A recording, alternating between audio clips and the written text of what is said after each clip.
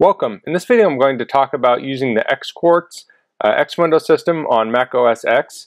And this is an X window system for Mac, so if you're, well, I'll just get into this. So what you want to do is you want to download and install this. It's pretty standard install. And then you'll get the XQuartz application. So I'll open that up. Oops, let me back there. And if we go up here to applications, we can open up a terminal. And you can open up terminal on Mac, but this is a little bit different. So what I have on the other end here is I have a Linux system. So what I'm going to do is I'm going to SSH into the Linux system, and I'll open up the graphical software on the Linux machine on my Mac. So I'll type SSH space -y, and what that does is that says pass the display through to the Mac. And then I'll type the IP address, I'll type my name at, and then the IP address of my server. I'll hit enter. I'll type my password in.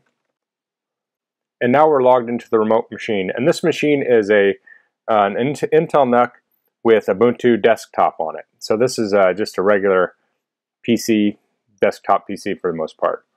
And I'm logged in just like you would SSH into any remote Linux machine.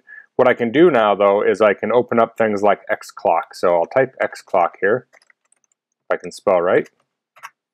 And I'll hit enter, and we've opened up a graphical application on our Mac. So we have XClock here, and we can modify it. I can close this, and then we can run it again. I think I can type digital here maybe. Yeah, and there we have a digital version of XClock there. There's different options. We can do like Xcalc. And here we have a calculator. So yeah, obviously you're not going to set all this up so you can use a calculator or see a clock. There are some reasons you might want to do this. You might have some kind of management tool on the Linux machine and you want to have the graphical interface local. And you can do that with like VNC or a screen viewer. But if you have a headless server, you can't. That will get tricky maybe to use VNC where this would work. So one thing you can do here is you can open up something like Firefox. So I'll hit enter here. And we have Firefox on the machine. So now if we wanted to, we could open up a site that's local. So here you can see this just loaded. You could open up something that's local to the Linux machine. So say you have some kind of web admin utility and you only had access to that from the desktop of the Linux machine. So you could use a screen viewer like VNC, or you could use this. Now this isn't super fast. You can see here I have my website open. If I am scrolling down a little bit, it's kind of slow. My scroll wheel does work. Okay. And, oops, see, I just missed it. So it's a little bit laggy. I'm on a Wi-Fi network, but this is all in my house. You can do this over the internet too. And I can play this video, and you can kind of see the clock tick down here once it starts up. And there's no audio either, by the way. So this isn't practical. I'm just doing this for demonstration. That it's not real practical to watch video, but you certainly can open up a website. So that'll eventually play, but I don't really want to wait around for it. So it's kind of froze up a little bit. Actually, I can just close it.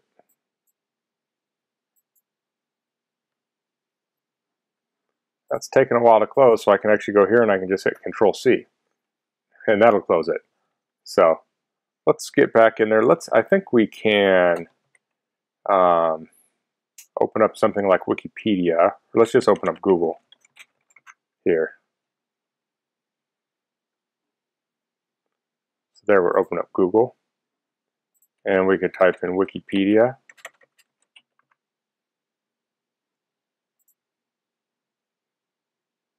So the performance isn't terrible. Like if you had some kind of an admin interface, say like MySQL admin or some other server admin, you could load this up pretty easily here and use the web interface. Because this website this web browser is actually on the remote machine. It's just displaying it on my machine, so it's local here. If I had a web server running on there and I typed localhost in here, it would show the web server on the Linux machine. So And other things you can do, say you wanted to edit the FS tab, you can type sudo space gedit space /etc/FS tab. We'll type our password in there for sudo. We'll type the correct password. There we go. And here we have a graphical interface where we can edit the FS tab file. And we could make changes to that, save it, and close it. And you can do that graphically. Obviously, if you're on terminal, you would probably just type sudo nano /etc/FS tab and just do it that way. But that's just an option. So there's lots of different reasons you may want to do this. It may not be very useful. It's hard to say. I've used this before when I've been configuring a Myth TV server because it has a graphical interface. So I could have a headless server and I can still get in there and do all the config using an xserver. But this is just a quick demonstration. If you do have any questions about this, please leave them in the comments. If you like this video, please click like. If you haven't subscribed to my channel, I'd appreciate it if you could do that. And thanks for watching. Until next time, goodbye.